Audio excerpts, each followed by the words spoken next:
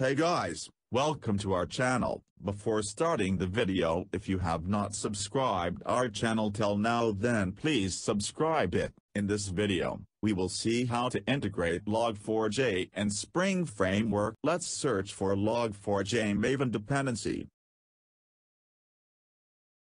Let's copy this.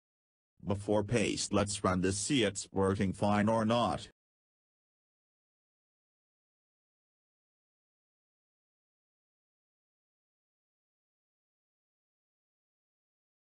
Service started. Let's check in the browser.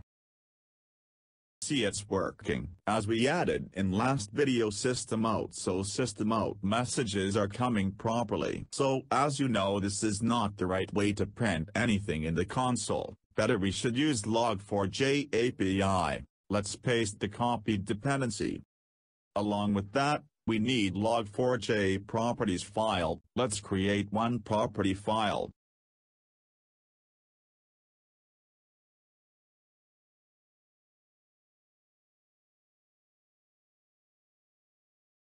Let's search for Log4j property sample file. Go with Oracle link. When you open this link, there are so many samples are available. For this time I am just copying the first one and paste it in log4j.properties file. Adding some small changes for this time, changing from error to info. Same way users can set another kind of mode like debug, and removing some unwanted line of code.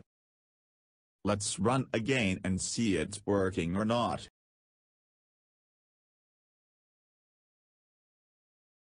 As you can see now, there are so many logs are coming, and it's working fine. Now let's add changes in logger aspect class, so instead of the system out, it should be logger info or debug. For this time I am using info log4j.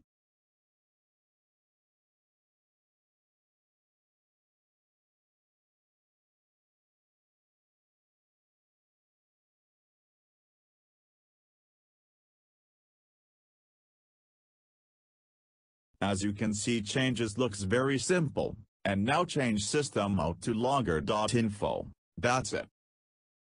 Let's run and see it's working or not.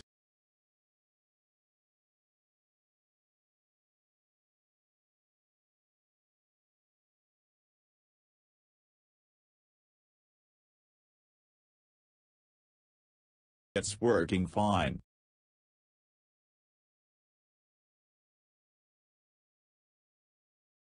Let's review whatever changes we added.